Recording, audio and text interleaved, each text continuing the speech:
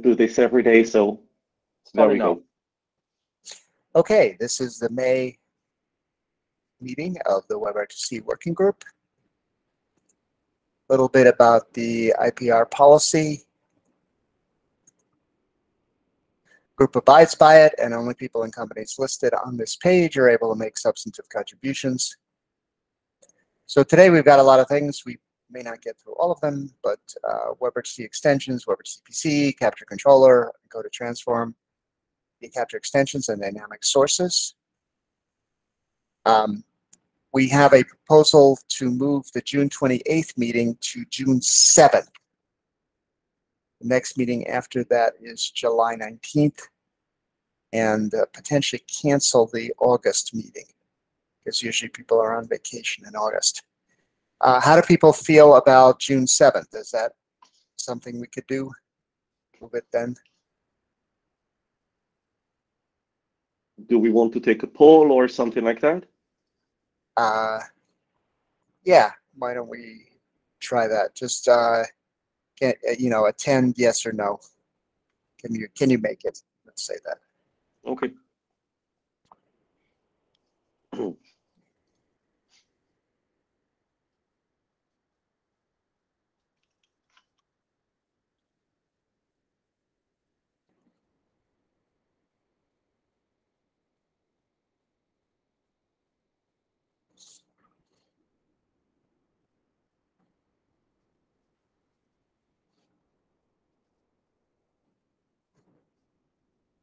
Okay, I launched it as an actual poll just to make it easier.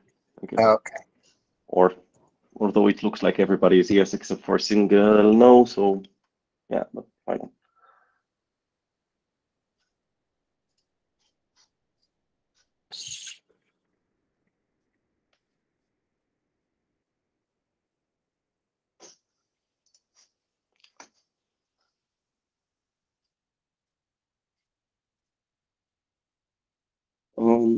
Should we conclude this? It looks like it's 4 yes, 1 no, and 1 I cannot make either way. So.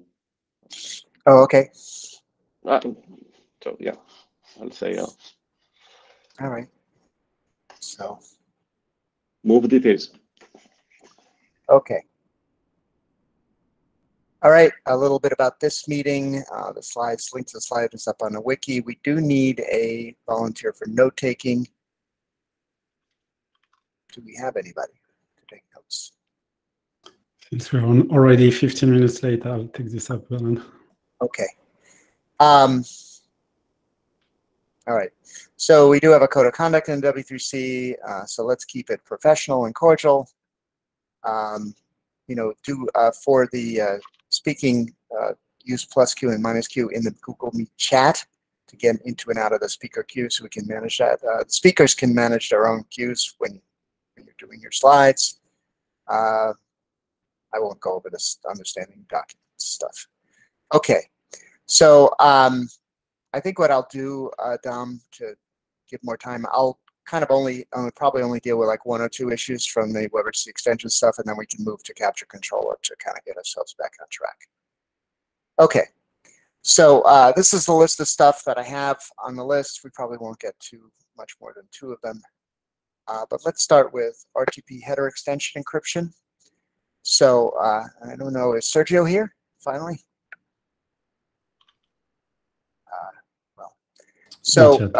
Not yet. Okay, so Cryptex is completed ITFLS call now. There's Sergio's, I think, working on finishing up the last changes in response to the ITFLS call comments. So we're getting towards the point where it's almost done. And we had an API proposal at the September 15, 2020 meeting. And the basic idea here is to encrypt the RTP headers on all the M sections or none, or, well, it's not within a bundle, or none of them. So the way it works is you always attempt to negotiate cryptex. So you put A equal cryptex on all the M lines in a browser that supports cryptex. And then you can set the policy whether you want to negotiate, which means you'll accept it not being supported by the other side, or require, which is that the other side has to support it or you'll fail. And then on each transceiver, you get a little attribute that tells you whether it was negotiated or not. So that's basically what we had in the API. We had one question which was about the various cases where the other side doesn't support cryptex. So what can happen is a browser can send an offer to a peer that doesn't support it, or of course you can get an offer from a peer that doesn't support it. It basically, cryptex is the extension is what's called bundle transport, and it only requires that you have A equal cryptex in all the M lines of a bundle group. But you can have multiple bundle groups. You might not be bundling, so it doesn't require that all M lines be identical. So here's an example that Harold came up with, where you have basically one bundle is for audio and the other is for video. So everything's not on the same port. And this would be an offer you got from, it would be from a non-browser. And so here what's happening is, for some reason, the audio is doing cryptex, but the video is not. Maybe it's a different, like a legacy video system that doesn't support cryptex. So if you put in require as your RTP header encryption policy, the browser would reject this offer. But if you put in negotiate, basically what will happen is the browser would send cryptex for audio, but not for video. So you can get these situations where it's sending it on some bundles, but not others. But I think that's basically what will happen if it's negotiate, and probably negotiate has to be the default. So we have a PR now for this, which is PR 106. And I'd encourage people to review it. Basically, here we have the header encryption policy of negotiate or require. Trying to explain what that means exactly. I don't know if we need more examples with respect to this, how this works, but this is what's in the PR.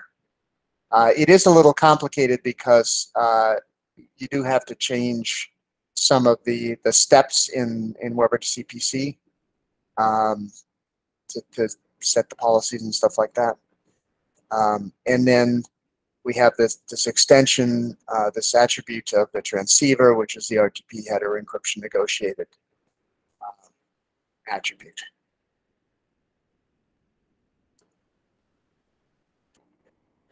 So what do people think about this? Any comments?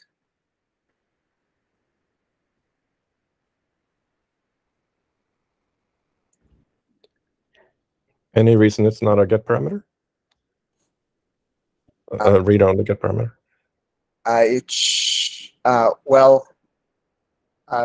Which one? The encryption policy?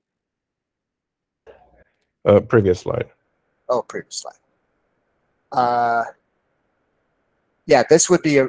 Oh, that's per transceiver. Sorry. Yeah, it's read only. It should be read only, and it is. Good. And it's per transceiver? Yes. Okay. Yeah, it really only needs to be per bundle, but you can't really. There's no way to really do that, so we put it on the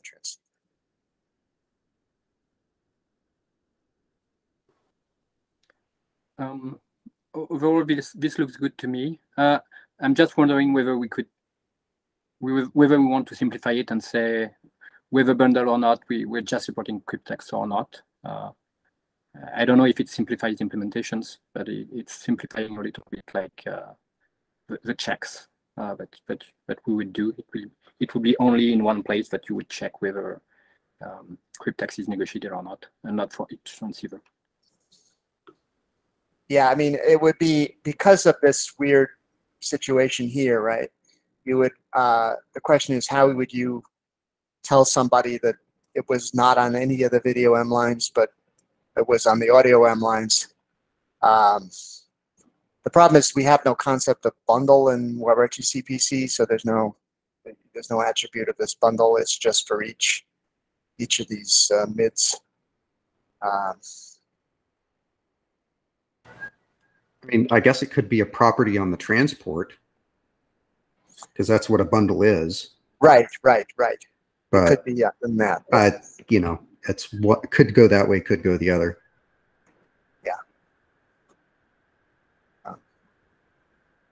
What I'd like to encourage people to do is to review it and take a look at PR106 and put in your comments. You can try to iron out any last things in this. A question, since this is a configuration, what happens if you change it with set configuration? From negotiate to require, for example, and you already have transceivers? Yeah, that Strikes me as a really bad idea. Yeah, it is a bad idea. But the question is,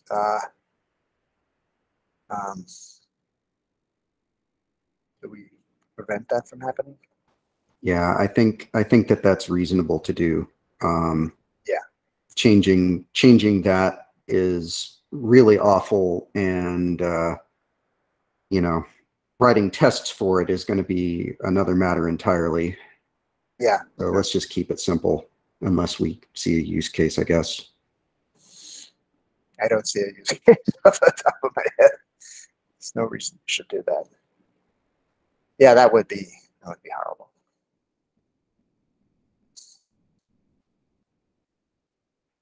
Yeah. Okay. I think we've got as much as we can out of that one. So I do want to try to cover this 2735. So it's been changing a little bit. This is what it looked like when the issue was originally filed, which is basically what this is about is some confusion, I think, that may exist about RFC 728. And the filer basically said he was confused about what level of support is required for RFC 728. This is the RTP stream pause. And the problem is there's no level of support required. RFC 7, yeah. I can speak to this very briefly. Okay, there is one place in WebRTC-PC where it specifies paying attention to the simulcast RID paused flag, so the little tilde that you put in the SDP in the simulcast attribute. So we've got one place in set remote description for processing remote answers that specifies looking at that paused flag from 8853 and then setting the active bit on the encoding parameters to reflect that state. But if you're going to support that flag, that little tilde, that requires support for 7728. And so my question was, okay, if we're going to be paying attention to that, don't we need to support 7728? And it seems like people are kind of leaning towards removing that language from WebRTC-PC. So just ignore that that little RID pause flag, and that just makes the problem go away. Yeah, I mean, my question overall is why the tilde is even in there, because basically it seems like it's a problem, because in set parameters, right, you can set active or not. It's not supposed to cause any SDP renegotiation or any activity at all in SDP. And there is something called the video layer allocation header extension, which essentially, sent along with the RTP packets, that tells you if a simulcast layer is stopped because the effective bandwidth is 0. So I'm not sure why the tilde is even in SDP. What the point of that is? Florent, or do you know why this is there? What the point of this is? I think that it might have been an issue in the implementation, okay, where the implementer mixed two different features. Yeah. So I think we need to. Yeah. So I don't I think this probably shouldn't be there, is the answer. I think we'll probably need to think it over to decide what changes need to be made to the spec. But based on this, I think we can mark 2735 as ready for PR and try to come up with a pull request to figure out what to do. Okay. So why don't, since we're a little bit behind, why don't we skip over these issues because they're a bit complicated, and move to CaptureController. Ivar? Yes, thank you. And sorry for my voice. I'm a little under the weather today, so I go a little slowly. All right, so this is, next slide, please. So I'm going to propose a new API that would cover 2 issues, or maybe 3. And the first one of those is conditional focus. So just to recap, getDisplayMedia is a tool that enables the acquisition of a user's display. And that's from the spec, and that's really all it does. But all browsers today, at least the ones that allow capture of window and or tab, will focus a window or tab upon capture, which assumes that the use case is traditional screen sharing in a video conference. And this is turning out to be too limiting for some apps. In recent developments, we have capture handle identity and actions that exist to let apps keep the user in the VC tab. And also, we're hearing from some screen recording apps that it's too soon to focus the new screen because the user hasn't hit record yet. And they're asking for a way to focus later, which is not part of the proposal at the moment, but this is about providing a place where we can put potential controls and have these discussions later. So where to put a focus control API? Why not the video track? Well, there are 2 reasons. Media stream track is a media consumption abstraction that is both clonable and constrainable. What that means is that you can have one source and many consumers, where each track has basically its own constraints. And the constraints mechanism here lets basically will arbitrate between, for some properties on a source that are not shareable, you can use constraints to negotiate. But in practice, most browsers implement things like downscaling and frame decimation per track. So that means that these tracks can have independent settings. And that's fine for some APIs. Like we have new methods on the track, like crop2, that is basically per clone. So if you crop one track clone, it doesn't affect another. However, imagine a new track focus method, say, would affect all clones, and that's a leaky abstraction, because the user's focus is not an inherent property of a single video track, but of the source. And the other problem with putting it on the video track is that, well, why only the video track? What about the audio track? Do they both have this property? If so, why? Why not? And it's confusing. So the problem here is that we've stepped out of media consumption to remote control. And I think we need a higher level object to do that, to put these controls on. Next slide. Okay, yeah. And so there's a similar issue with capture handle actions. There's a method to send the capture action to these.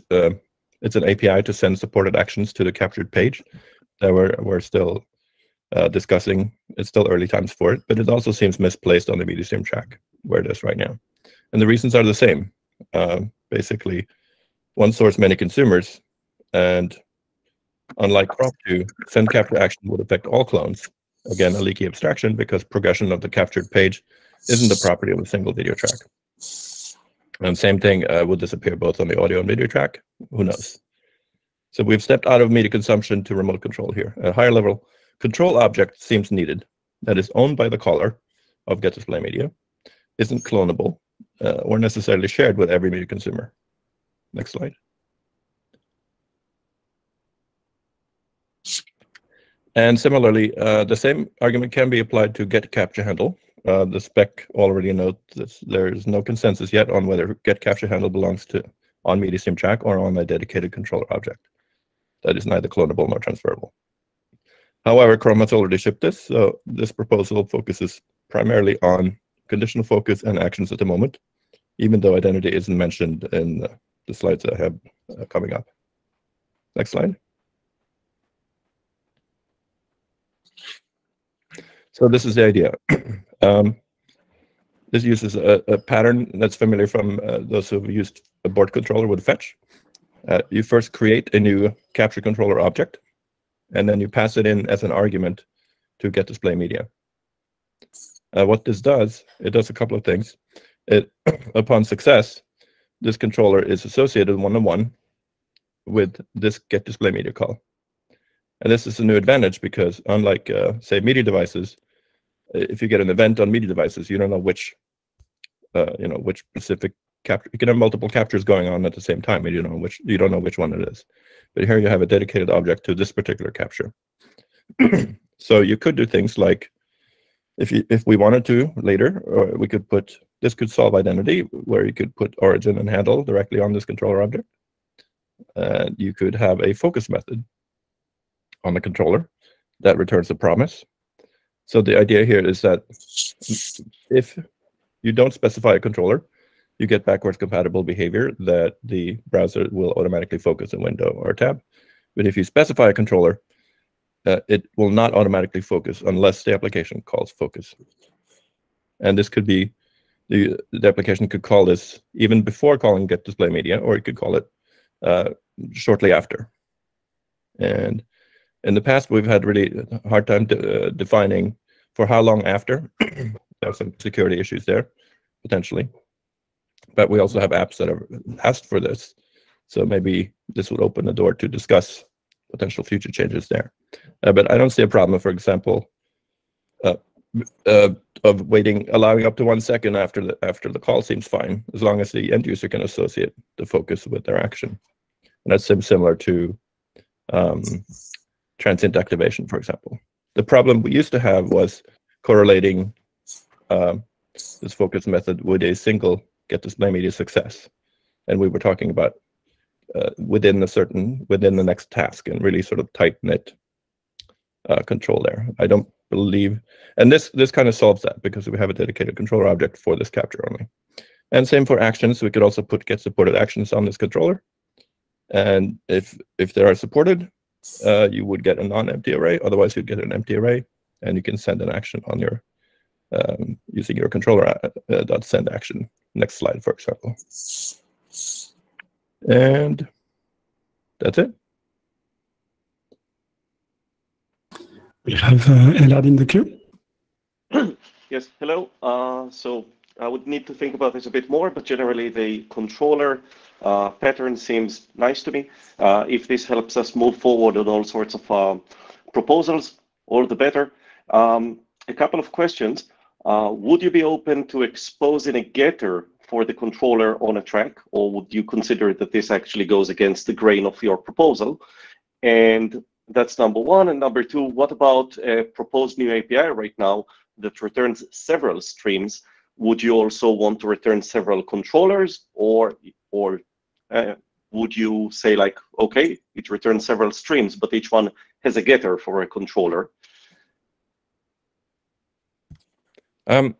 Sure. So on the first question, I think the purpose here would be to not, it would be a feature to not expose it on the track. So I would discourage having a method to get to it, because the goal here was to return an object that the owner, the caller of get display media, can keep to themselves and not necessarily distribute to every downstream media consumer that they may have for clones and that kind of stuff. Because again, if you have a single track, that might be one clone of many. And it's not clear to me that if a JavaScript application wanted this, they could easily add this controller as a custom attribute to their track, right? That's one thing they could do, but another thing that you could do is you could say that when you clone or when you transfer, you don't actually transfer the controller, and that you do separately. But yeah, I guess that you do make a good point that if somebody really wants to attach it to the track, they can do it themselves. So yeah, good point. Okay, great. And the second question, yeah, I haven't really put anything about multi capture here, and I'm open to discuss that if we think that that's useful. I guess I haven't thought through how, it seems like intuitively I would have expected one controller per capture, but if you could think of use cases for having a shared one, we could also entertain that, I guess. I would say that if you're capturing several things at once with an API that is not currently standardized but has been proposed, then you might actually have completely different actions for the different things. And I was kind of leaning towards a model in which depending on what you capture, if it's a window, if it's a tab, if it's a screen, you might have a different subclass of media stream track and different things exposed. It looks like a controller would have a bit more trouble doing that unless you also subclass the controller and gave it different properties. Because imagine, like focus, for example, makes sense for capturing a window or a tab, but probably not for capturing a screen. But I imagine you would still want to expose focus regardless. So, and then what? It would raise an exception? Yeah, so I put a little disclaimer at the bottom here. So what did I say here? Sort of my speaker notes down there. So yeah, the idea of focus would be that it would return for a captured window or tab. It would resolve when the tab or window got focus, but no earlier than get display media success. But for a monitor, it would just basically resolve immediately upon get display media success. I didn't see. I mean, make it a no-op basically. We could also reject if you prefer. So what I would have liked with subclassing is that the application would just be able to check like, hey, do I have a focus method? And screens would simply not have that. Right. Well, also audio tracks. But that's regardless of your controller. Right. So yeah, so mostly about the difference between something that is focusable and something that is not. Right. So the goal is to get an owner object for your capture, and given that there can be different kinds of capture, and we could always discuss making different subclasses of capture controller. I think that's a bit excessive at this point, but I think we can always discuss that.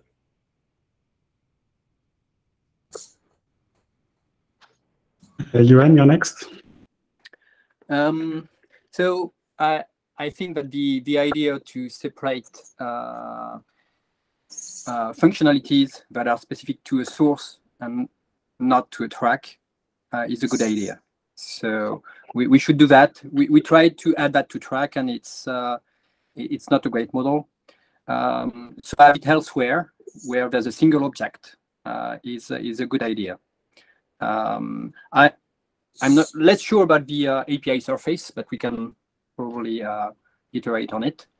For instance, focus is one thing, supported actions is another set of things.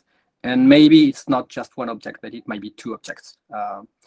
For instance, you might want to have a transferable action controller, because you might want the track to be transferred to a worker, and then you might want to control actions in the same place, for instance. But transferring focus handling does not make sense.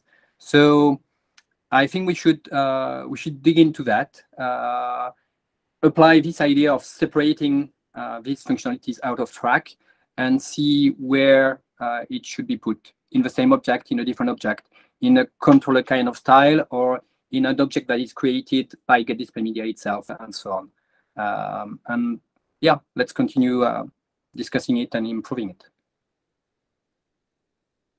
So I would have a quick question. How quickly do we think, if we all agree, assuming that we all agree that we want to go this way, how quickly can we actually agree that this is the shape and, get it done? Because otherwise it could be that now other discussions that have started a very long time ago, for example, conditional focus, would now get, scheduled behind yet more discussions.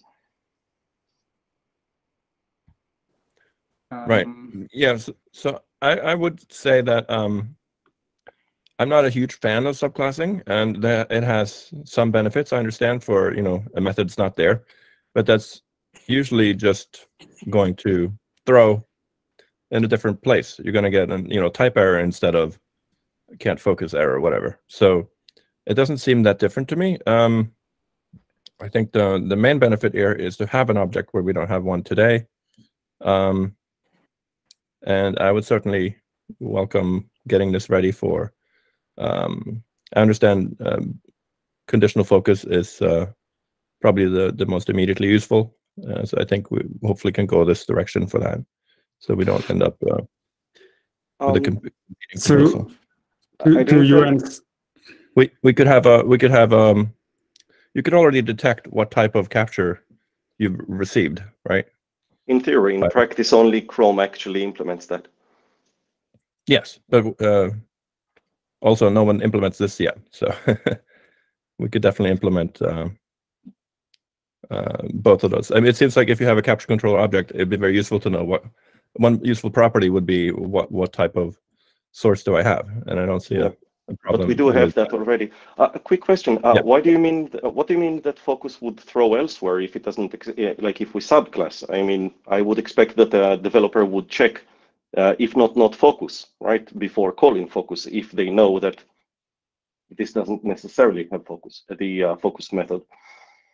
Sure, but the benefits of subclassing that you get from C++, for example, where things don't compile, you catch it earlier, are not present in JavaScript. So you'll get JavaScript developers that just call focus because it worked when they tried it, and something returns a different type suddenly. User picks a different type, and then focus is now not a function of undefined.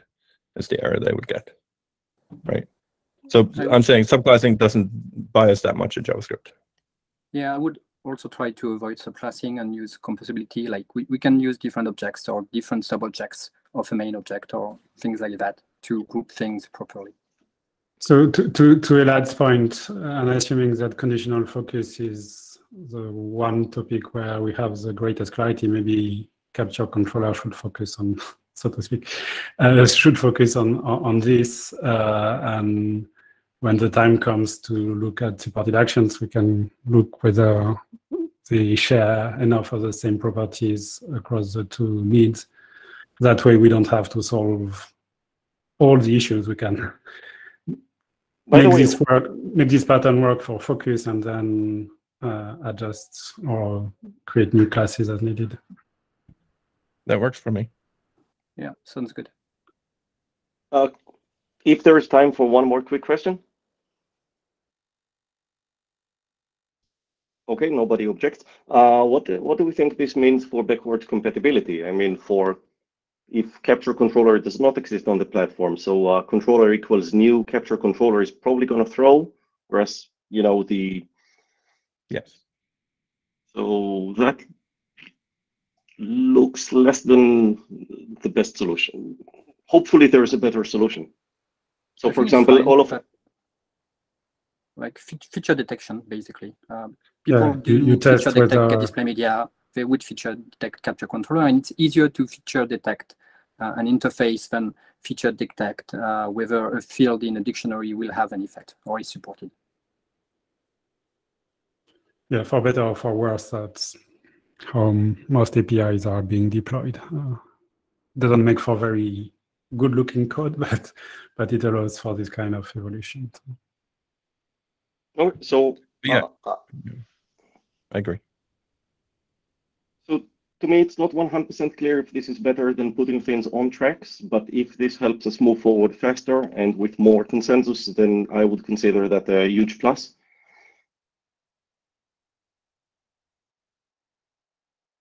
That's my statement.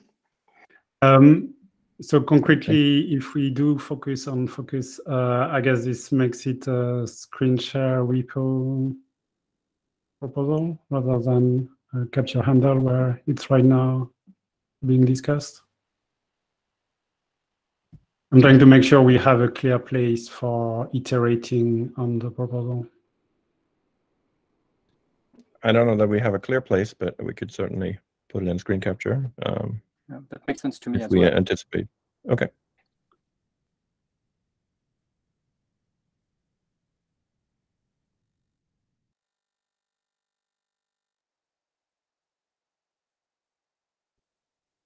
No other questions? So Yanivar, you'll raise what, an issue, a pull request, what the next step? I can do that, yeah. Which one? I'm sorry? Which one, an issue or a pull request? I can provide either or both.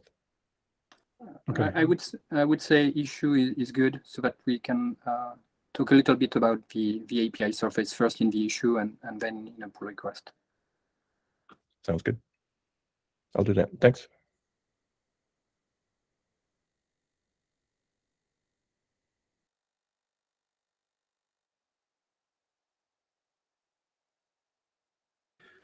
Bernard, I think we can move on.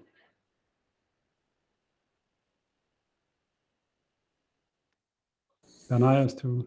It's still, hold on. There we go. All right. Okay, so WebRTC encoded transform. You went? Yeah, so for those who were there a couple of meetings ago, we agreed to add generate keyframe to RTP script transformer, so that when you're adding a transform, a WebRTC encoded transform, you're able to control the encoder and ask the encoder to generate a keyframe. And currently that's working great. You can even pass some parameters to say, in case of simulcast, I want keyframes for that and that encoder. And that's working fine. It's an async method, so it's returning a promise.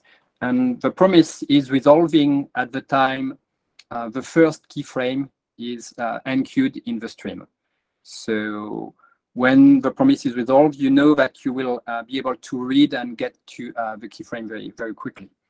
It was mentioned during the generation of the PR and discussions that if the promise could return the timestamp, the keyframe timestamp, it would be a nice addition. And that's true. It would make life a little bit easier, probably.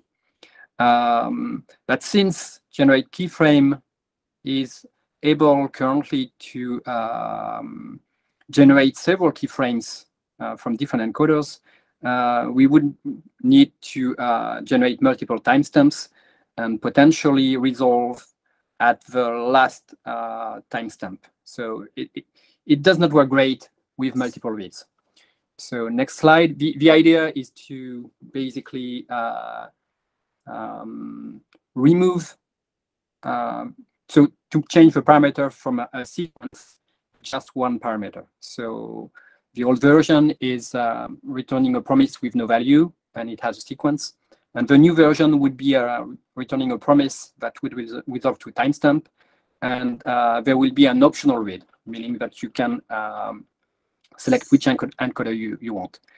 The old API can be shimmed with the new version using promise trace, so that's probably fine. And if no read is provided, because it's an external parameter, then the first encoder would be selected. So that's the proposal, and there's a corresponding PR 132 about that. Thoughts?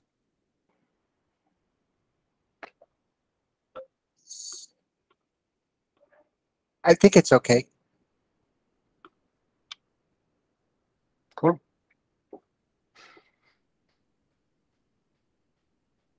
So if there's agreement, we can go to the next topic and mark, and then editors will be able to finalize the PR. Okay. Now going to media capture extensions. So we discussed in the past background blur, and we know that background blur is being deployed in web pages a lot these days. A lot of websites are actually using Canvas, WebGL, WASM, whatever, web technology to implement background blur, and it's working. It's also being supported by OSs, like iOS and macOS, for instance, have background blur built-in support. And Riju and Hero did some measurements, I believe, and they can talk about the measurements, if the perf measurements more. But basically, it might be 2 times or even more power efficient to use the OS background blur than the web technology background blur. And also, if background blur is already applied by the OS, it does not make any sense for the website to apply background blur on top of it. So I think this explains why it's useful to expose support of OS background blur to camera tracks. So next slide. The proposal is to add a background blur constraint. It will be a capability and a setting as well, and it will allow applications to identify whether background blur is supported by the OS. And it would also allow the application to identify whether a given track is already blurred or not by the OS. And of course, with apply constraints, you would be able to switch on and off background blur. So the proposal is also to make background blur a Boolean constraint for now. OSs are more or less like echo cancellation. It's enabled or not. And we could start with this. I think that we can evaluate the usefulness for a 0-1 kind of double constraint. And if we go there, we would need to understand how to define it. What means 0? Probably no background blur. What means 1? Probably full background blur, but what is full background blur? So we will need to work on that. So that's why currently the proposal is to start with a simple Boolean background blur. And I'd like to get feedback on that. If the working group thinks it's a good approach, and if the working group thinks that if we switch to double at some point, what would be the cost? And should we, if we want to switch to double, should we switch before shipping this thing and so on? So, thoughts?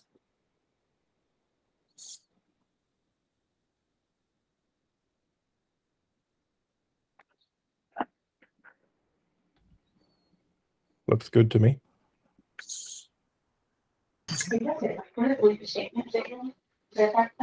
Okay, so just to be clear, we can shift to a double later on, right? I mean, we can think of that because all the frameworks are having the double, but the native platforms are having Boolean right now, but things might change and we need to adapt accordingly. Yeah, it's. Okay. I'm not exactly sure about the migration path. One migration path would be to add a new constraint, which would be a double, for instance. Maybe there's maybe when we'll implement it, at that point, all OSs will have changed to a double, and there will be a clear definition, so we can switch to double before then. But yeah, starting with Boolean is probably the safe. Seems like the safe approach to me right now. Right. Okay, so I guess it's already a PR, so we can probably work on merging the PR and finalizing the PR through editors. So next slide, the second part of the PR, the same PR, is the introduction of a new event called configuration change. And the reason is that some OSs may change camera microphone settings outside of user agent control. For instance, you're in Safari or you're in an application and you grab camera access, and at some point, the user might decide to enable through the OS UI a background blur. So initially, the stream was not background blurred by the OS, and after that, it's background blurred by the OS. And some OSs will not allow web applications to switch it off. But in any case, there's a change of settings. It went from false to true, and web applications might want to be notified of that. And currently, the only way would be to basically call get settings over and over and over. So the proposal here is to add like a configure change event that will tell the web application, hey, if you're interested in understanding what's happened, please call get settings, get capabilities, and look at whether these things are good for you. So it would be a simple event. We would start with a simple event, like no fields, nothing. And there's a small example there that says, hey, if whenever configuration is changing, we will toggle background blur on off if we can. Dom, you're on the queue. Yeah, so that configuration change event would apply to any constraints, to a subset of constraints, to only background blur. What's your model? So yeah, I forgot to mention that it would be on the track object, and it would apply to any settings capabilities. We can. That's my understanding. We could restrict it to only some values, but we would need to have a good reason for that, and I feel like it might be useful in the future for other properties as well. Yaniva? So this made me think about previous slide. So this is apply constraints on each track clone, right? So how do you deal with if this is a global thing in the OS only? How do you? I guess you're not supporting exact, for example. For this? So if in iOS, if you enable background blur through VOS, then the web application cannot do anything. So the idea would be for get capabilities of background blur to go from false true to just true. And then if you try to do apply constraint background blur false, it would reject. It would reject. How? Yeah. Because the background blur capabilities would only be true. It would be a change. The OS would say now it's only true and it cannot be false true. It cannot be disabled. So that's why it's a change in either settings or capabilities. But if you don't have exact constraints, you can't get rejection, right? Yeah, right. Right. Yeah. Then if you try to apply it with a non-exact constraint, then it would stick to true, basically, even if you set it to false as ideal. And I suppose if a user agent, for instance, wanted to implement this in the browser, they could do this per camera, or they could do this per track, basically, if they wanted to. Yeah. That would be okay. Okay, thanks. I would guess so. Yeah. Yeah. So that's a good thing to discuss. For instance, I know that on iOS, if you disable echo cancellation in Safari, we would not be able to only disable it for one track. So there are precedents for things that are leaking already if you apply constraints on one track and not the other. So one more thing, a side effect of this is that applications can turn this on and off with apply constraints. Is that something you had in mind, or no? So to me, if the OS is not applying background blur, then it would be nice to allow the browser to enable it and disable it, for instance. That's something we could do at the browser convenience. Thanks. But in any case, constraints are flexible enough so that browsers can just set the capabilities to true, to false, or to true false.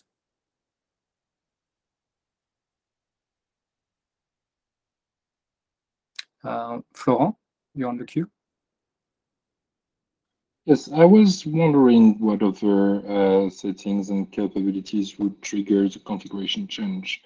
You mentioned OS level ones. Which ones are they? And would it apply also if the same device was opened by multiple pages and one of them was, for example, changing the brightness of the exposure mode and different things like that? Yeah, so that's the same thing with Venate, for instance, in macOS. If two applications are capturing, then they might compete with camera settings. And what we try in the browser world is usually to hide this. And we can sort of doing that, and we can continue doing that. It will the configuration change event will be at the discretion of the user agent on that. But if two pages are capturing, I would guess that the user agent is in full control there, so it can do whatever it wants. Yes, it would be easy then to broadcast messages to another page in the same browser capturing. Okay. Yeah, and it's true that there might be like some security or privacy issues, like if you're capturing between two different origins. So you need to be cautious, and in the PR, we probably need to add some warnings there. In Safari, I don't think that it would be possible because there's only one page that can capture at any point in time. And so if the track is, for instance, muted, we should probably not fire the configuration change event, even if the configuration has changed. It And could Yanivar, yeah, Yanivar mentioned fuzzing as well, time fuzzing like for device change. Yes, because it could be used also as a covert communication channel. Yep.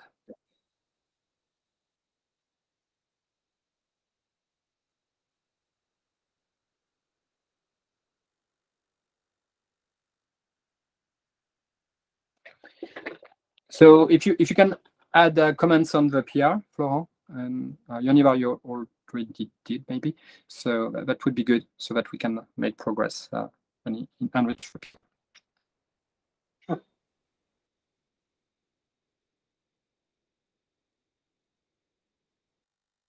Okay, so I think that for PR61 there's consensus to move forward, provided we improve maybe the PR in terms of the things we discussed and privacy and so on.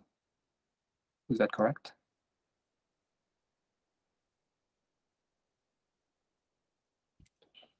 Rough agreement, at least, yes. Okay.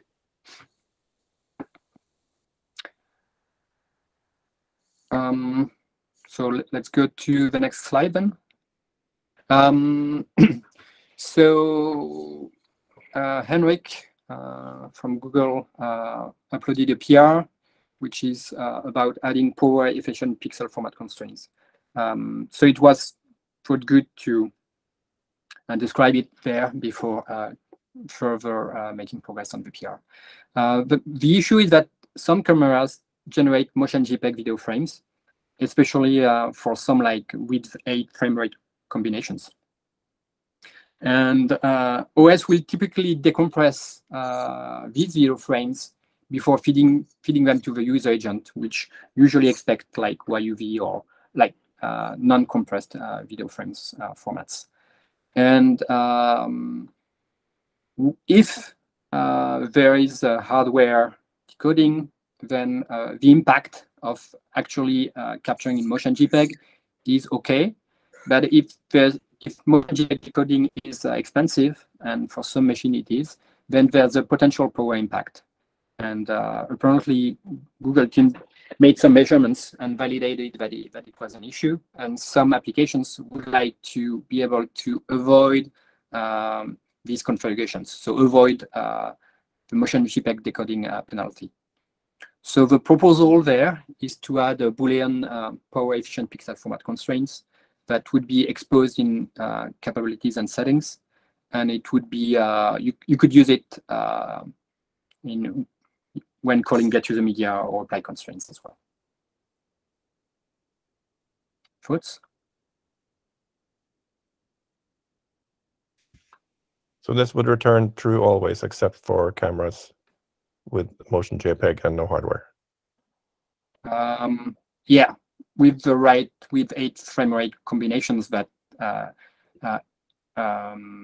that forbid to not force you to actually use motion JPEG format. Yeah.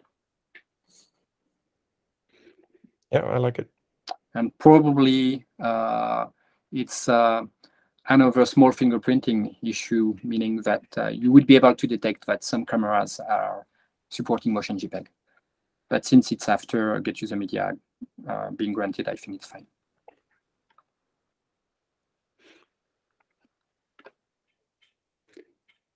So I'm trying to understand. So it looks like a fix me constraint. Like, when would you want to have a power inefficient pixel format? If you require a specific width of an 8, for instance, like I don't know when motion JPEG video frame is being used, but let's say it's for super HD resolutions, and you actually want to capture a super HD resolutions because you're capturing one. You just want to capture a single frame, for instance, and nothing more. In that case, maybe using motion JPEG, you don't care about it. For typical video conferences system, I would guess you would like to enable it. The issue is that so the default value would still be to allow power inefficient pixel formats because we're not sure about potential backward compatibility issues. Yeah.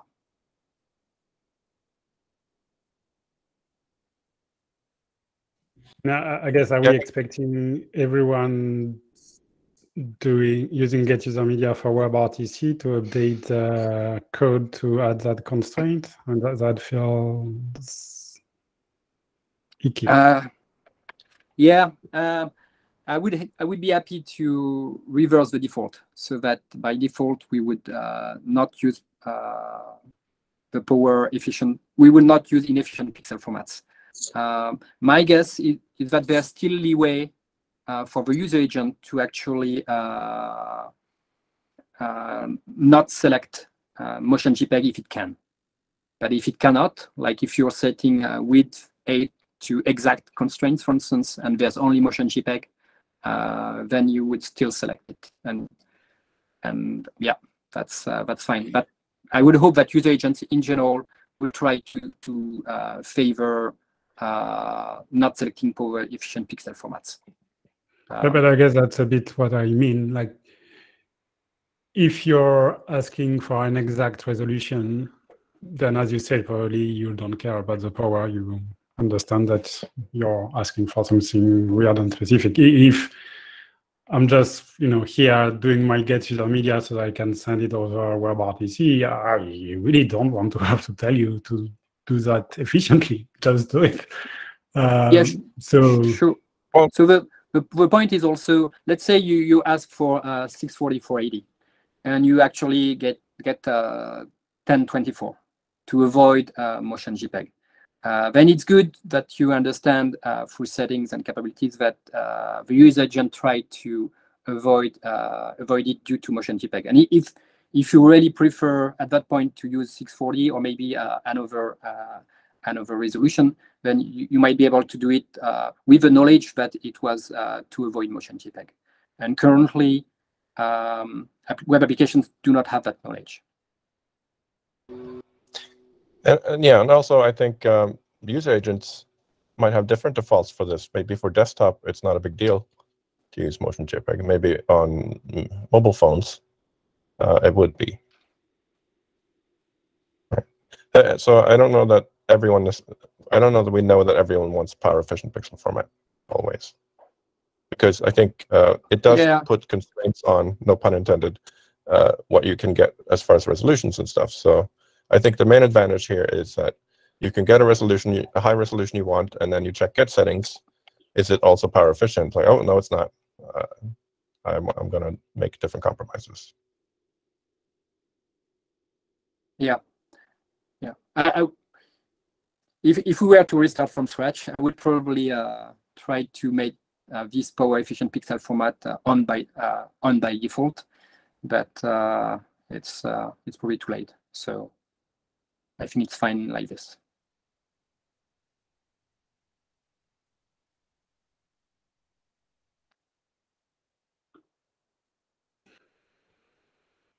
I mean, I guess as long as user agents can already do the right thing, then I'm fine with exposing the information. I just, like, if that makes it so that user agents say, oh, it's not my responsibility, then I think it's really the worst possible outcome. Because we know that maybe 0.00001% of developers will know about this and will know how to apply it correctly across desktop and mobile. Because as Yanivar said, maybe as a developer, you would also need to make that distinction. So the get settings use case, I think, is fine. The device selection capabilities.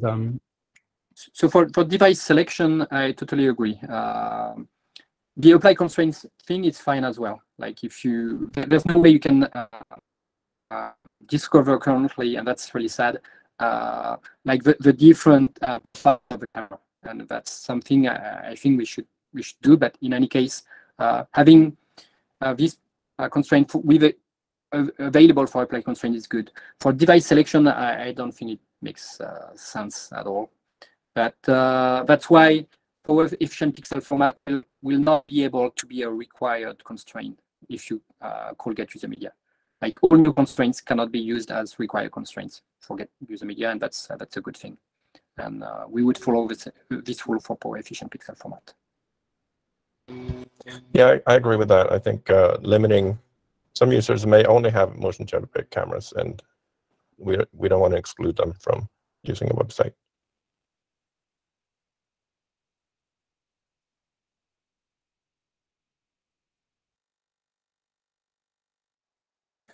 So yeah, I guess I'm hearing this is worth doing.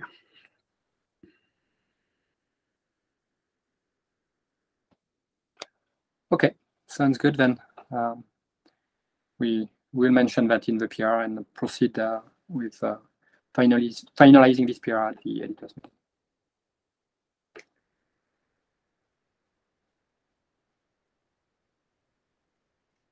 Hello. Thank you. So I would like to talk about sharing, and specifically sharing tabs, but actually we can generalize this to sharing anything. Usually when a user gets ready to share a presentation or to explain things to people, they might have several surfaces that they might want to switch between. For example, I might have, something for editing code, MDN, Wikipedia, Stack Overflow, all of them ready, scrolled to just the right place, and I'm just about to start giving the presentation.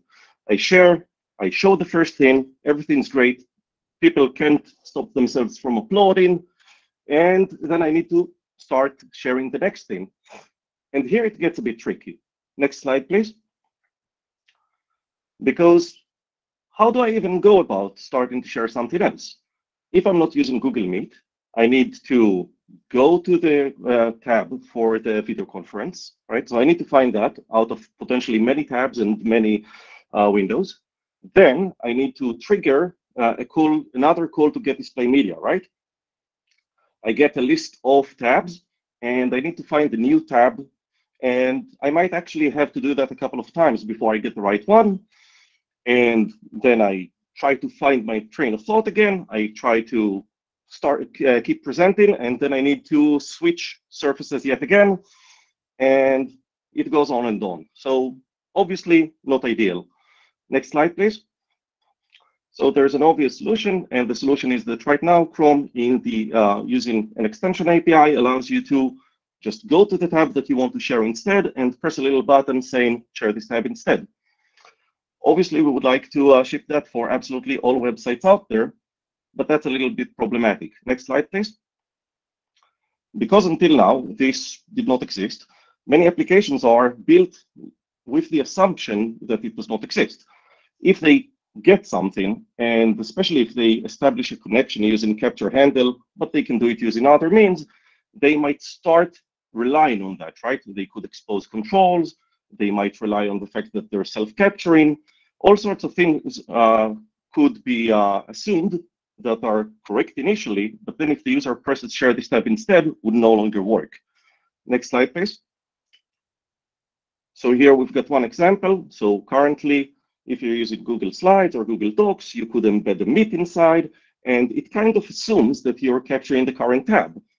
If you try to capture any other tab, it tells you, hey, what are you doing? And it shows you an error. Sure, it could also transmit that other tab remotely, But that's a product decision, right? That's not a decision for user agent. If for some reason the application does not think that the user should be able to choose anything else, so be it. And if the user has already chosen the right thing and all sorts of nice things are happening and the user is happy, we don't want to confuse the user by showing him a button which, once pressed, breaks everything down. Next slide, please. Similarly, let's say that we've got two tabs going, and one of them is capturing a slides deck, and we actually remote control that tab, and then maybe we switch to capturing docs, or maybe we started capturing docs, and we can actually scroll in the middle, and that scrolls the capture tab too. The user might think, hey, that's just a general thing that can happen, right? Like if I capture another tab, I can scroll it from this tab. And then they try to share another tab, doesn't work, and they're upset. But, you know, next slide, please. And basically the underlying issue here is that when you show users big shiny buttons, some of them end up pressing those buttons. Sometimes that's great, sometimes not so much. And the application would be the one that gets the blame, right? Because not all users are going to understand the difference between browser, application. The application could not have controlled that.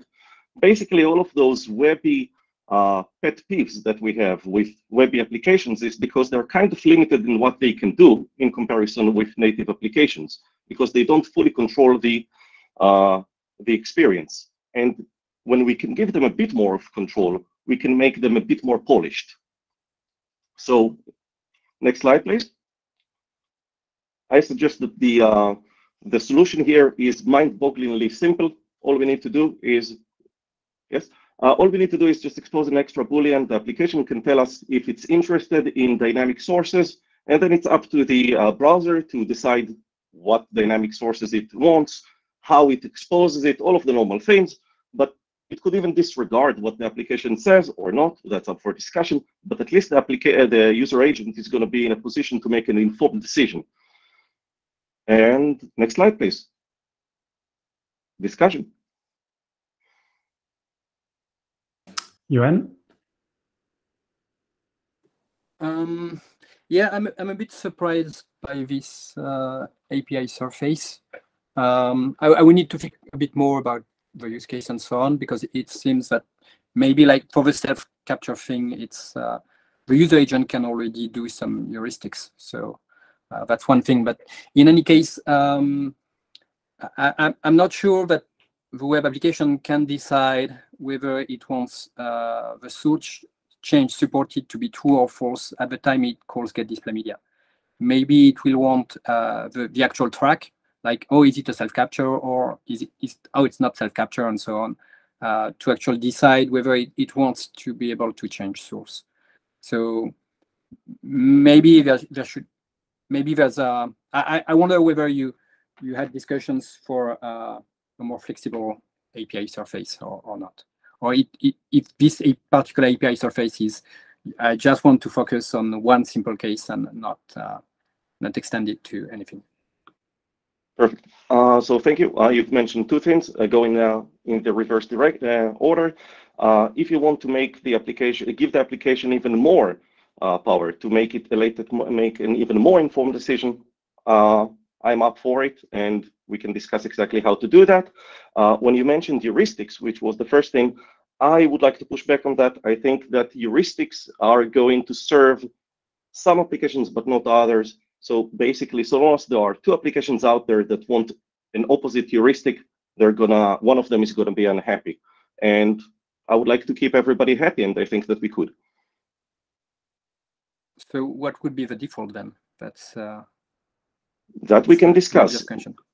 That would be, we could discuss. I would argue that because we don't want to break any or even inconvenience existing applications, we can just default to the existing behavior of sources are not dynamic, but I'm open to discussion, because the important thing I think is to allow the application to tell us what it wants.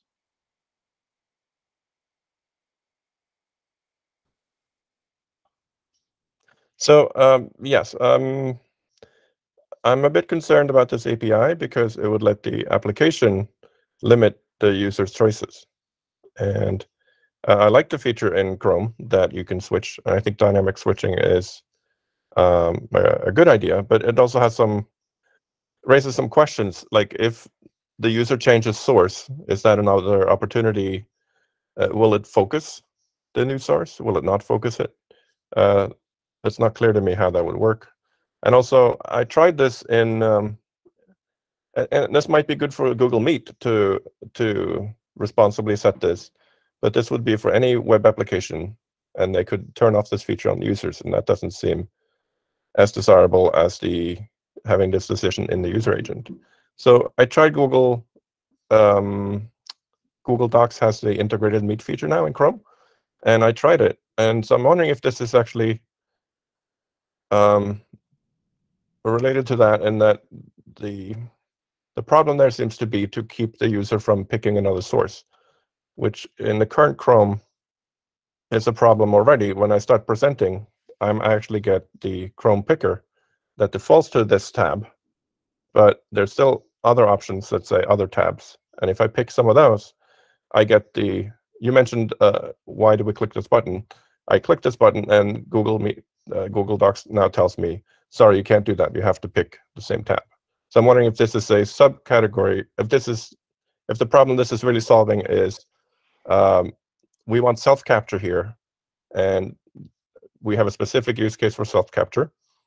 So maybe the user agent should just determine this based on whether it's a self-capture or not, because self-capture seems very different from capturing any source. I can't see what kind of app would break in the general case of not picking self-capture. For instance, capture, you might still have you might have actions, for example, or identity, capture handle identity, but you could solve that the same way you would solve it for navigation, for example. So there's really no inherent difference to me between capturing another tab and navigating from document A to B in that tab versus picking a different tab B that happens to have document B in it. As far as the abstractions we've exposed to JavaScript, it seems like that should be possible, and we don't need to turn off this source change, at least for capture handle identity and actions, unless it's self-capture. Okay, you've said a couple of things, and I hope that I'll be able to respond to all, and if I forget one of them, please remind me. The first thing that you said is that this would allow us to limit user selection, but I think that you should look at it the other way around. Right now, there is no user choice. You cannot actually press share this tab instead. So this is a Boolean, and if we look at it as, we can look at it as actually introducing new behavior. So we're not limiting the user, we're actually giving him and the new choice responsibly. Second is that you didn't actually say it exactly this time, but I think that we've discussed this before. You were, if I'm not mistaken, concerned that this could be used in order to kind of nudge the user towards certain things.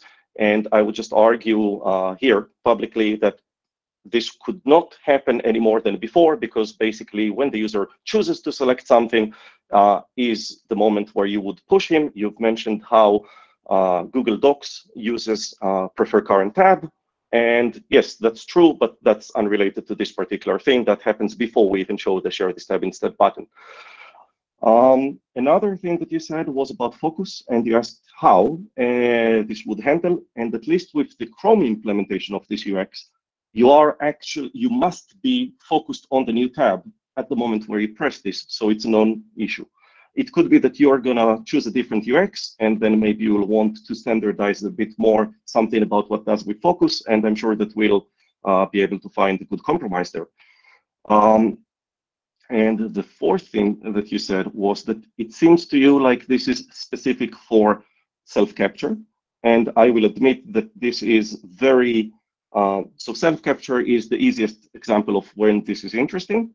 And then I would go back to what Yuan said. It's like, okay, why not use a heuristic? I would claim that if you've got two different applications, let's say that Google Docs wants one behavior and Microsoft Office wants another, you wouldn't want different browsers to behave differently. You would, employ different heuristics. You wouldn't want one application to, to be ill-served just because the other one was there first or is louder. or whatever, it makes sense for this to actually cater to the specific application. I cannot come up with a heuristic that would fit all of them. Otherwise, we would just hard code that behavior. And the last thing that you said, I forgot that one. Could you remind me? I'm not sure that. Well, I didn't actually suggest that this could be used to coerce the user. So I think my main comment here is that it'd be useful to see if user agents. You mentioned that this is a way to enable features, but I think it would be better to leave the application out of that decision. And I think it's fine. It doesn't mean that. This seems early to standardize to me, because this is still a user agent space, in my opinion, where it's good that browser vendors are experimenting with new features in this area. And I would hope that they could do that and maybe make a special case for self-capture. It doesn't seem, I don't understand why letting all applications control this feature is necessary. Okay, I will respond to this, but I did actually recall now the fifth thing. The fifth thing that you mentioned was navigation, and you asked why this is not the same. Yeah. Yes, and by the way, sorry if I put words in your mouth about coercing the user. I thought that you said something to that effect in the editors meeting, but maybe I misremembered. So you're saying it's good that user agents are experimenting with this, and I respond to that we've got applications, even only inside of Google, we've already got applications that are pulling in different directions. One of them wants to have share this tab instead, and one doesn't. And the heuristic does not actually allow us to give them different behavior. But even if it did, what happens if Microsoft comes next and says that the heuristic that we employ is exactly the inverse of what they would like to do? How do we make a fair decision there? So it seems to me that there is enough web developer interest in this that we need to actually provide this. But on the other hand, we cannot provide this without getting some more information from each application. And I think that unless it's actually dangerous to expose or to not expose this, we should actually allow the application to influence this. Is it okay if I also respond to navigation before handing the mic back to you? Sure. Okay. So at least for self-capture, navigation is interesting in that it just stops the capture, so it's a non-issue there. And when it comes for navigating a capture tab, you are correct that, okay, so the user can do that and break things, but there are some problems that we cannot solve today. It doesn't mean that we should not try to solve other problems. So that is my answer. Navigation, it is pretty clear that we're not going to stop the user from navigating a capture tab, but allowing or not allowing a share this tab instead button, that is within our power to affect. Quick question as well. Source change supported. I would guess it's just a hint, right? And there will be no hard requirement in any case, because it's all UI in the Chrome. So it's just the web application would prefer the user agent to actually not show a button, but then the user agent is able to do whatever it wants, correct? I am completely open to go in one way or the other as the consensus goes. So it can be a hint or it can be a requirement. It is not important for me. Because basically because in Chrome, we intend to just abide by the hint. But if you would like it to be a hint, so be it.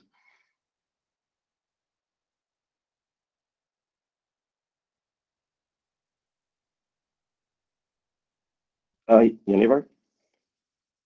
Well, I'm also not sure that the effects of source change, regardless of this API, what are the effects of Chrome changing its source on the application today? I mean, constraints are going to update. I guess you don't support label, so it's not a big deal. But then I'm wondering if this is all you would need for this use case. Like, are we going to get PRs to add events that fire, for example? Not at the moment, but we can discuss that. Right now, I would say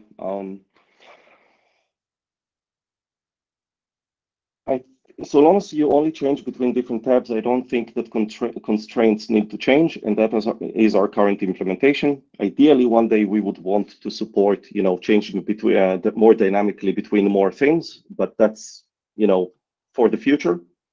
And then we can tackle the challenges then. But right now, you share one tab, you start sharing another. The most that can happen is that resolution changes all of a sudden, but that can also happen if you just resize the window that contains the tab. So it's not much of a change there. It could be a configuration change event as well, if we really think that's useful. Right.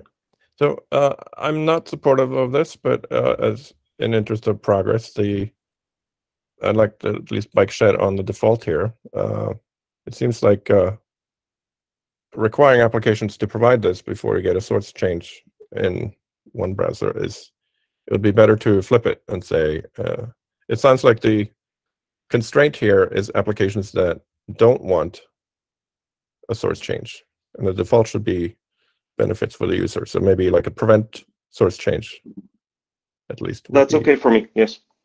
If you would like that, that's okay for me. But just so I could understand, you're saying you're not supportive. Does it mean that you're not supportive, but you'll not block it? Or are you saying you're not supportive, you're going to block this, but just in case your mind is changed in the future, let's bike shed? So which interpretation is it? Well, I'm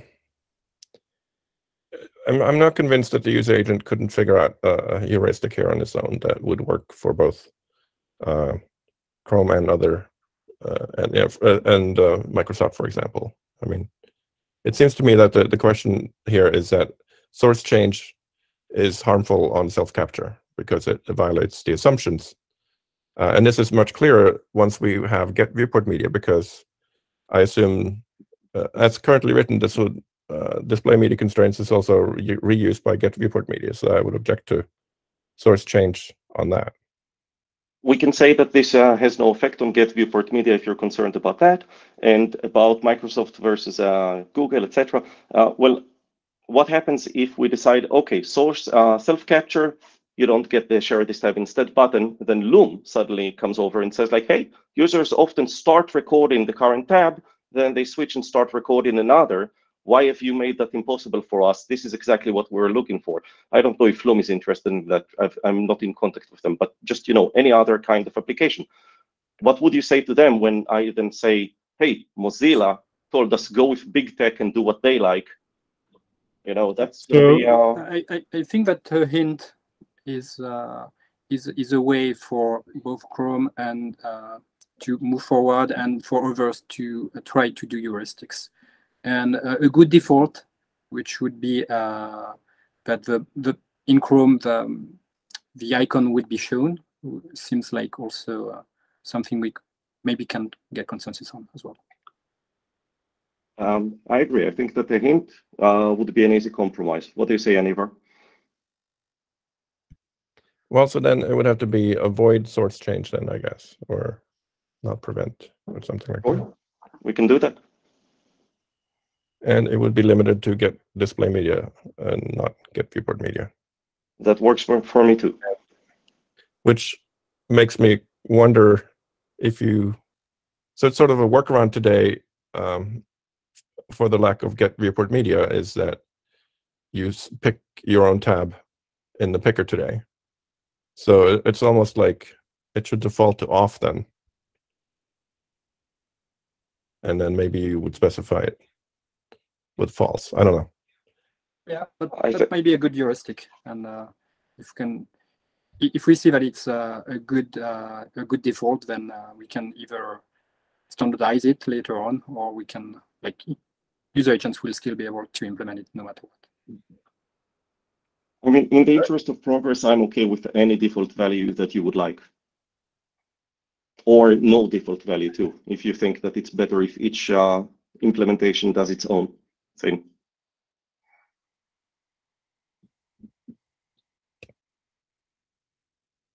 All right, it sounds like we have something we can iterate on.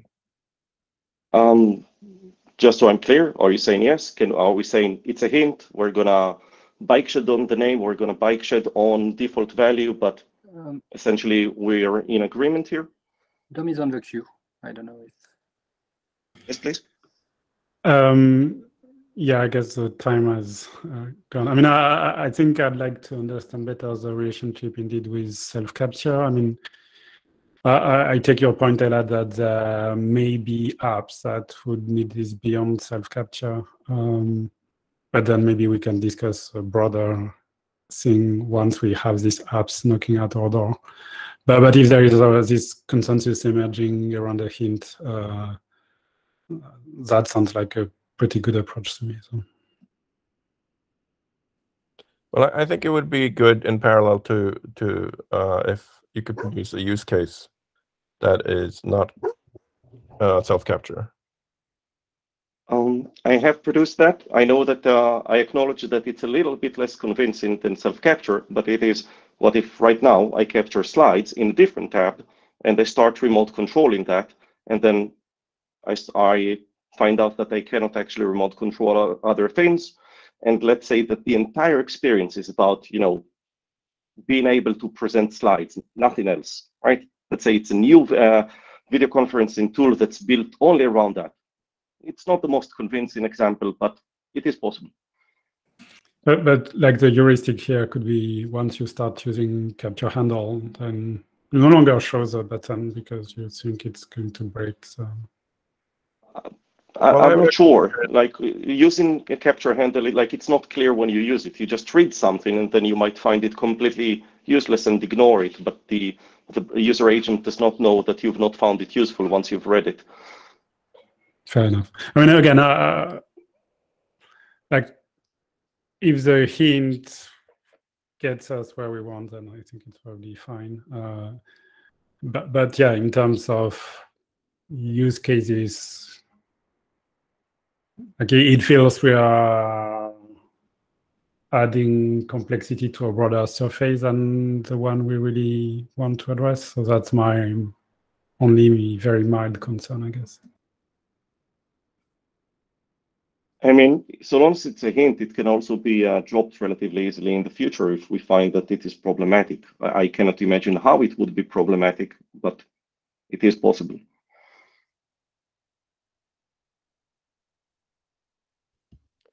So I would flip it and say that being able to control next previous slide and that kind of stuff, that's a property of the captured page. So I'm assuming if I navigate from one page with this ability to a second one with also with the ability, that would work really well now with capture handle, right? So I don't see a difference between tab navigation and switching from one presentation to another. So when it works, it sounds like it's great. That it, you know, obviously it won't work on pages that don't support it, but I think that's a question of time, really. Well, it's a bit of a question here because let's say that I capture docs and now I can scroll up and down the doc from inside of Meet, and suddenly I think like, hey, that's a general ability that's unrelated to like me as a user. I don't really know why it works, right? And then I share this tab instead to Wikipedia and it stops working. Now I think there's a bug. Now, if I were to capture it from the beginning, you're right that I could still think it's a bug because it would never have worked. And maybe it worked before or before navigation. It is mostly a concern for self-capture, and you're right there. I would think the Wikipedia argument is not very convincing because the capturing page is responsible to show UI explaining what is happening, like, oh, there's no more controls because of that, and you can explain it. So I would think that if a website is so the only case I would see it happening is if you change the source, the web application discovers it and decides to stop the track and say no, please go back to this kind of things, and they can do it no matter the button. So yeah. I acknowledge again, this is mostly interesting for self-capture, but I think that it is enough. If we've got even only two applications that engage in self-capture, one of them wants it, the other one doesn't. If we cannot have a heuristic that keeps both of them happy, then this hint is going to make them happy. Yeah, I think Yonivar's argument would be to say that one application would call get display media and the other one would call get report media. But I'm going to be very convinced by this argument once get viewport media is implemented and in all browsers and adopted by web developers, because at the moment, and this has been reiterated for the last year and a half while we've been talking about get viewport media, we don't even know of applications that can actually so get viewport media has two requirements. One of them is not even finalized. Mozilla is actually everybody in Mozilla. Look, some people in Mozilla other than Yanivar have not actually consented to that mechanism being introduced, let alone being the get viewport media gating. So there are a lot of ifs here, and I would be surprised if get viewport media comes in less than a year. Yanivar, you could contradict me here. Well, I mean, I would also love to see Chrome implementing this, and Chrome has no such blocker on Mozilla. And also, I don't believe it's true that I think we are amenable to document policy, at least in this case. So okay. I don't think it's fair to say that we're blocking on that. Okay, and do we have, we've got a lot of web developers that say that they would not be able to adopt this, so we will have to keep get display media for a while. And even if we moved with all possible speed on get viewport media, which of course we should, it would probably still take quite a long time yet. So my main concern is that we keep adding features to get display media for something we know is unsafe. And that seems, in some respects, if I were, I worry that we're getting farther and farther away from implementing get viewport media. I understand. So, I've got the inverse concern. I've got the concern that for a year and a half now, we've been discussing get viewport media, and it was used as rationale for not doing certain things. And even though, you know, a year and a half later, and it's still not here, and we don't know if it will ever be implemented or will ever be adopted, and we cannot keep on discussing this. I think that whoever wants to champion get viewport media should go all steam ahead, and once they've done that, everybody else are going to get on board. But we should use the carrot of here's get viewport media, not the stick of, hey, you cannot implement other things because of the vision of get viewport media. Well, I don't think there are any big outstanding issues that would prevent any vendor from implementing it. So hopefully we could see progress there, and I agree that would be good. As far as it sounds like if this would be a hint that we could deprecate eventually, that might be okay.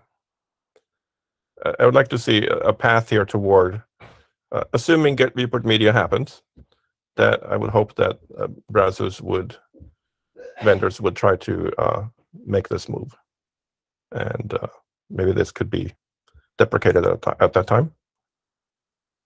Okay. Is anybody taking minutes? I am, yes. Okay, so it seems like there is consensus on making this a hint. Am I right? Rough agreement, I guess. Well, I'm not super excited about it, but I don't see a need to block it either. I'm happy. I'm also done. As long as it's a hint, it doesn't put any onus on other vendors to actually implement it. Correct? That is correct. Even not on Chrome itself, who suggested it, we might also not implement it. It's unlikely, we will probably, but yes, nobody has to implement hints.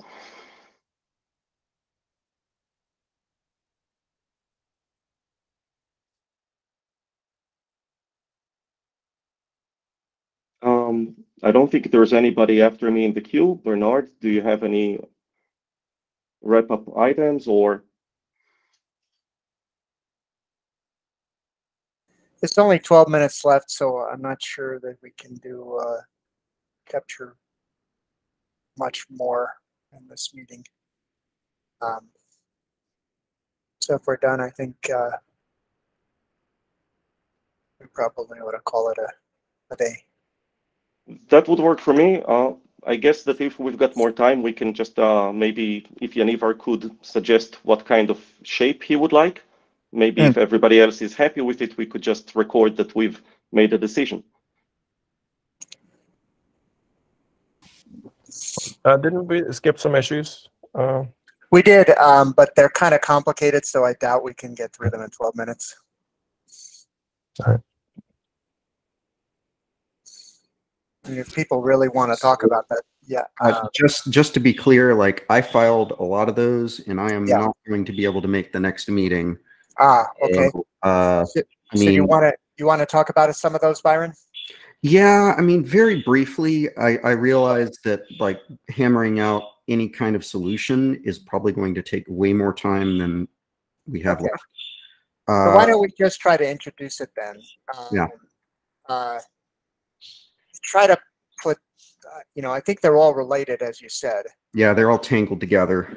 And I don't know if you like the slides, but where do you want to start? Is there one that you think might be?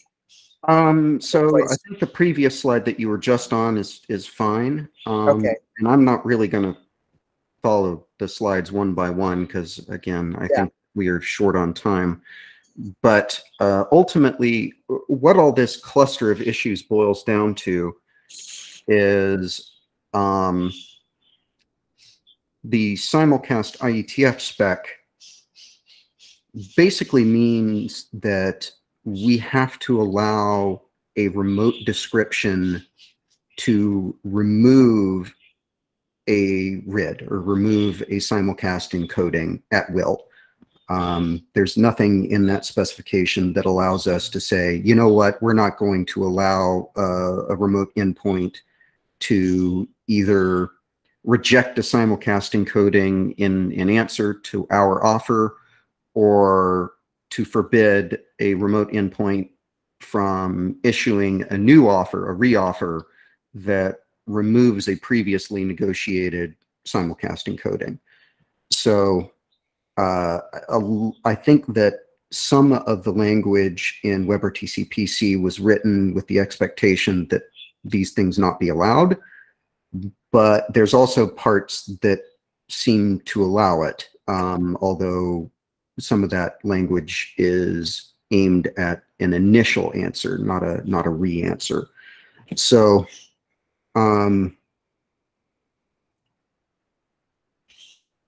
basically what it boils down to is we've got to decide how we're going to handle this discrepancy. And I kind of laid out a few different things that we need to keep in mind. One is, of course, that we just have to allow the removal of simulcast encodings initiated by a remote description. There's just not really any way around that, I don't think. As far as adding new simulcast encodings due to a remote description in a renegotiation, I think that there's not really any reason to allow that because the spec doesn't force us to allow it. You know, if a reoffer has a new encoding, we're under no obligation to accept it. And so I think that we probably should reject it.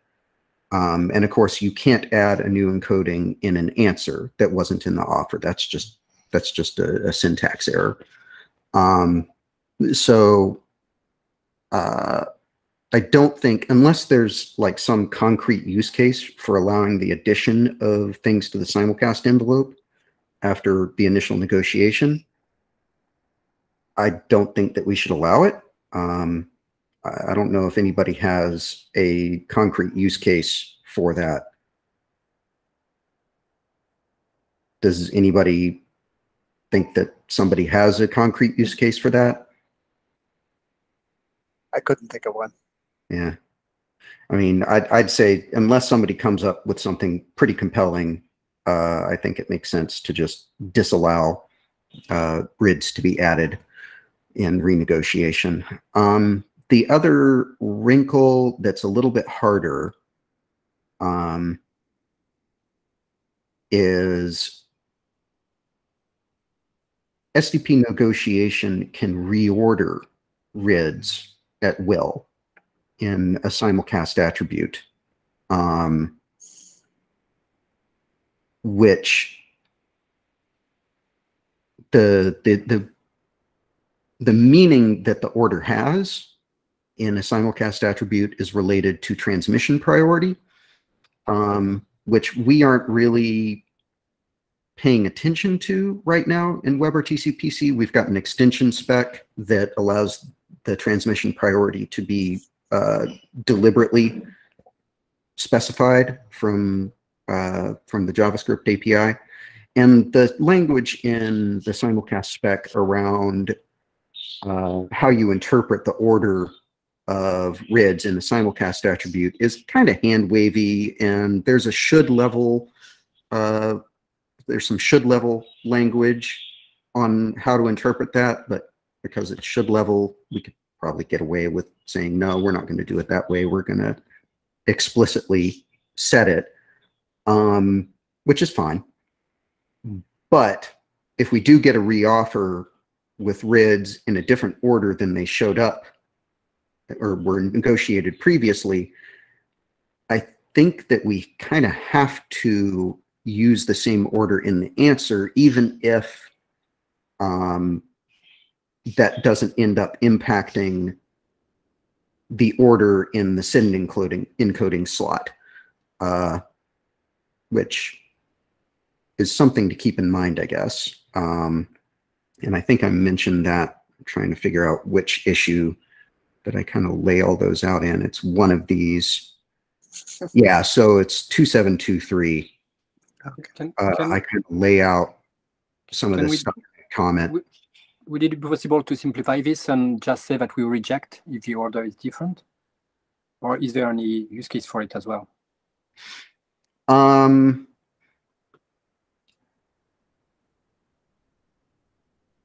So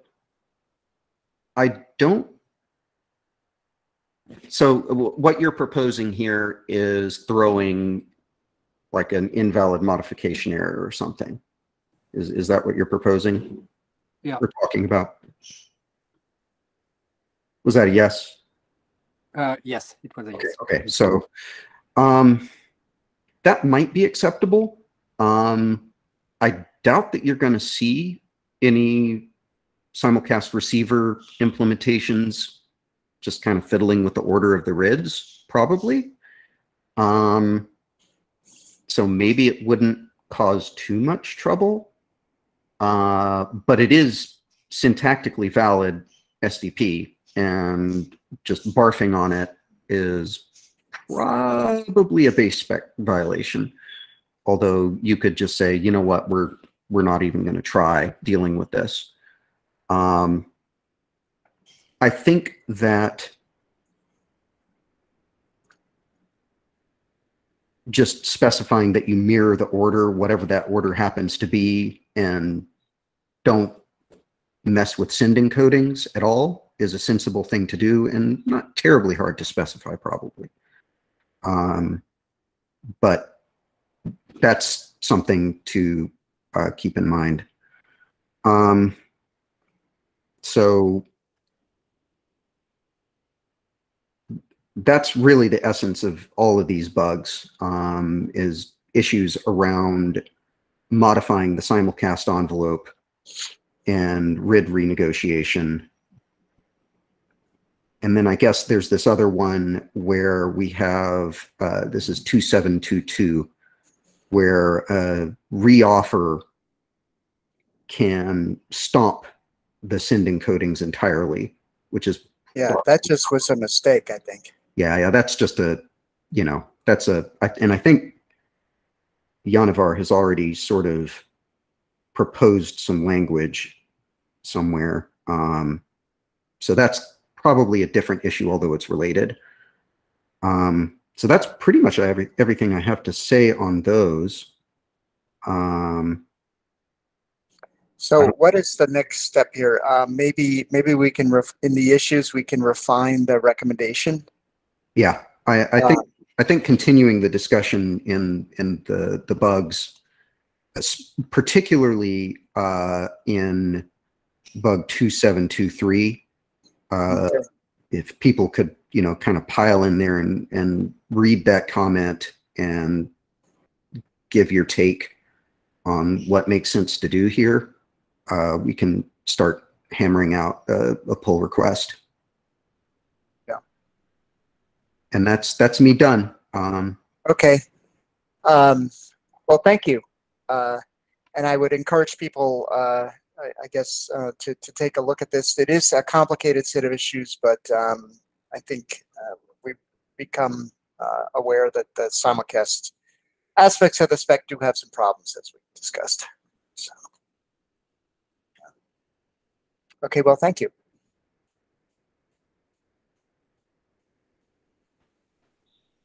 All right, thanks. Okay, so I think we're done for today. As we've said, the next meeting will be on June 7th, and we'll be taking agenda requests. So if you'd like some time, let us know. Thanks, everybody. Thank you. Bye-bye. Bye.